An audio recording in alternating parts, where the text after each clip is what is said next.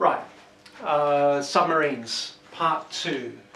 I want to begin this by, I've said a few different times that the system I use for ballasting is a system you won't see in many other places. And the reason for that is that about 15 years ago I had a job in which I used to travel 2 hours in the country to a particular place and 2 hours back home. And I used to do it 3 or 4 times a week. And I'd get on the country road, set the car in cruise control, and I had time to think. And I thought through this ballast system really in a fairly uncontaminated way, and thought through what would be the best thing that I could do. And I ended up with something, actually, looking back on it, which was fairly complex. But the addition of Arduino simplifies it all. So what I haven't done in any other video, though, is give you some very brief, if you like, statistics on how all of this actually works. Basically, and I'll draw this for the U-boat. It's identical in the Nautilus, but the tubes are a bit bigger. In the U-boat, I have a tube here, and in there is all of the electronics for the boat. I'm sure you're all aware of that. Then I have a fitting on here, and a larger tube goes onto the back of it. And in that tube there is a fixed baffle. And fitting into that baffle then is a piston. And the piston, the tube for the piston, the thread, runs back into the control room.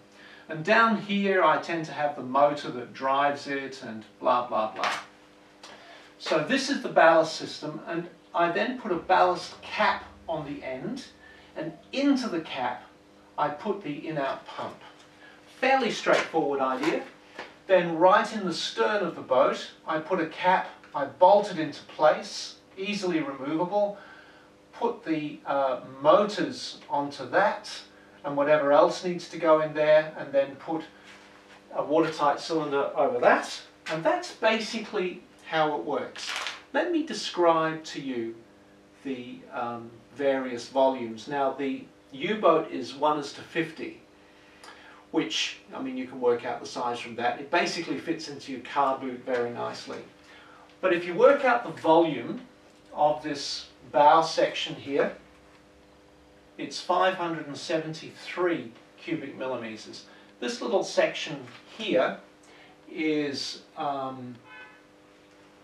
673. And then we have the ballast section here, which is in fact 921. And then right at the stern we have the motor room, which in the U-boat is 723.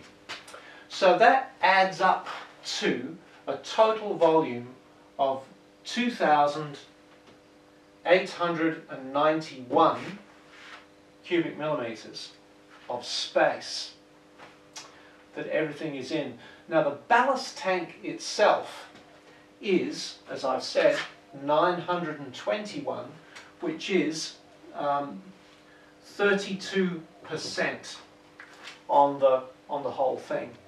The piston sitting in there is, the volume of the piston is 240, which is 26% of the volume of the ballast tank. So that gives you a picture roughly of how all of this works. Now if I was to now change this to the Nautilus,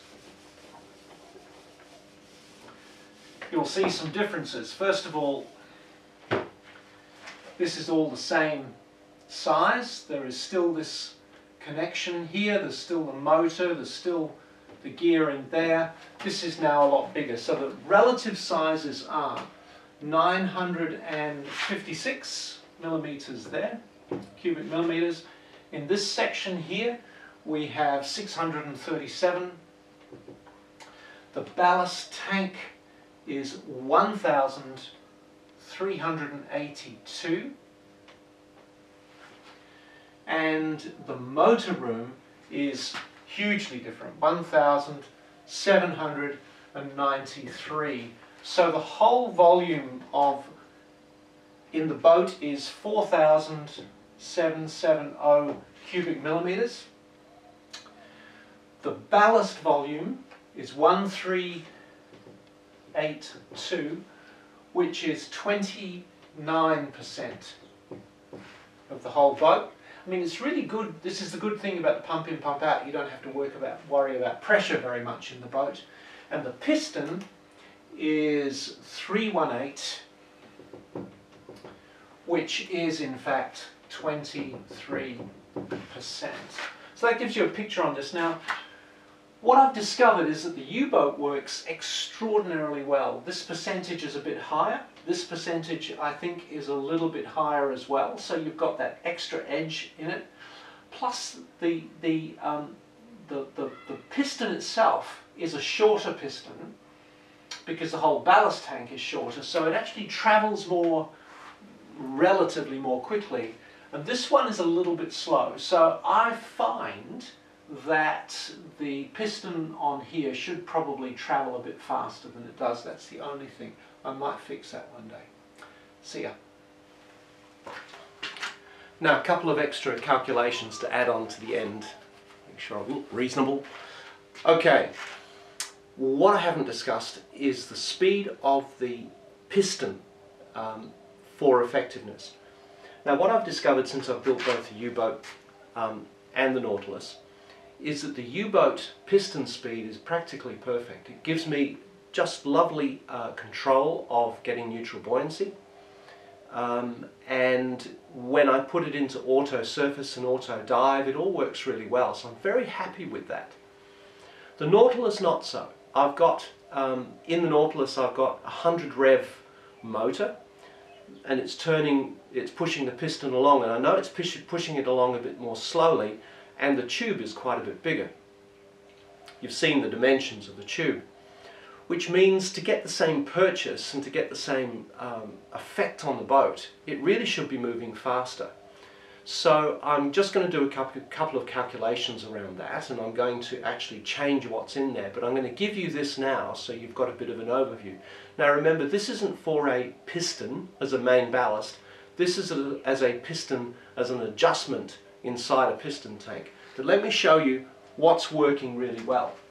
First of all, in the U-boat, if I turn the piston on and count off 10 seconds, it travels a distance of 28 millimeters. Now, it's a very interesting point to this, and I've mentioned this in the build-up of the piston, that I'm using 6mm stainless steel rod, 6mm thread. Now, what that interestingly means is that every turn of that rod or of that thread is 1mm distance. It's very neat. Just by chance it works very neatly. So if I'm running at 100 RPM in a minute, I will do 10 centimeters. So what I know is if this travels 28 millimeters in 10 seconds, and I'm going to put this little calculator, it's just a little spreadsheet on the website, that it must be doing 168 RPM. Now, that just happens by chance to be what it is, and I've got a very unusual little gearbox in the U-boat that's out of a photocopier. So it's 168 RPM. If the whole distance of this thing is 105, it will take 37.5 seconds to traverse the entire piston length. And what I'm saying is that works really well. So now let's think in reverse. Let's think about the Nautilus. What I've got here is a longer piston. It's 145. What I'm going to say is I want to cover that 145 in 37 seconds, because I think that distance is about right and that speed will be all right. So according to that, if I'm going to do that, I need this to be running at 235 RPM. Now, the motor in there is 100 RPM, so you can see what the problem is. But I've put on order, they're 17 bucks each, I've put on order on eBay a 300 RPM motor. So that's going to kick that along quite a bit better, but I think that's probably around about right. So pretty happy with that. I'm going to have a much more responsive piston in the Nautilus. But that gives you a picture of the kind of travel and the amount of water displacement required to make this whole thing work really well. See ya.